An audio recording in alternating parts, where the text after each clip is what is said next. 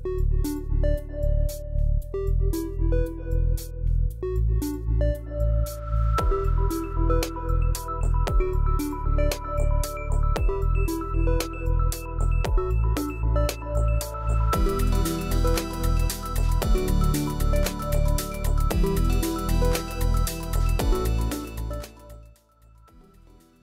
everybody, it's Levi, and if you don't know by now, the Evolve 2 has ProRes 422 with 10-bit color.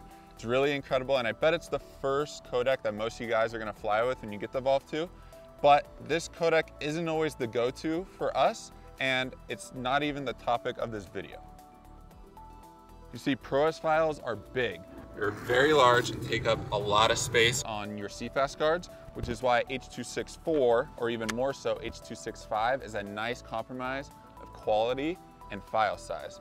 If you're a filmmaker where storage space is always at a premium, like a documentary filmmaker maybe, H.264, H.265 is probably the move for you more likely than not.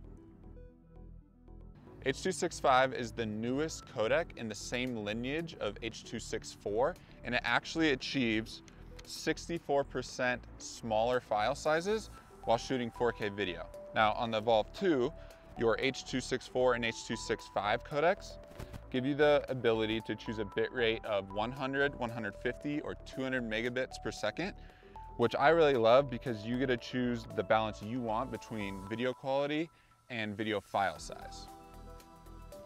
So often when shooting these XDynamics videos, I like to shoot an H.265, which we have on now, and at a bitrate of 150 megabits per second, because it's that nice middle range. But today we're actually gonna start at 100, and halfway through we're gonna switch all the way up to 200 to see if you guys can notice a difference in the quality, and you can make the decision for yourself which one you think has a higher quality image.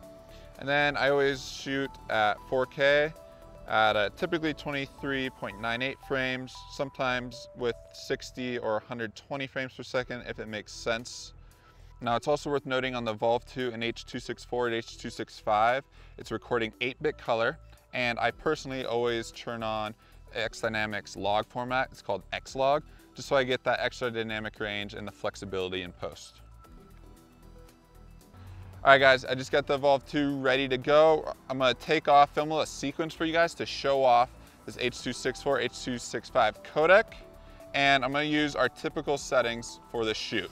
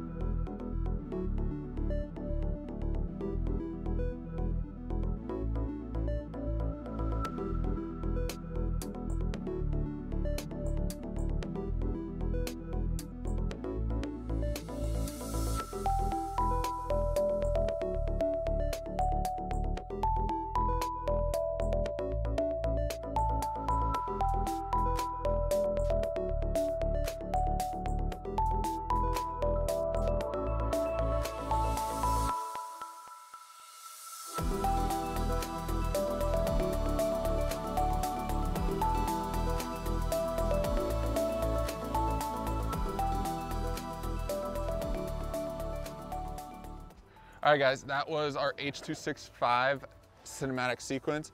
I love the footage that this H.265 footage gets, but we do have ProRes 422 10-bit. It's what you guys are all gonna be wanting to use.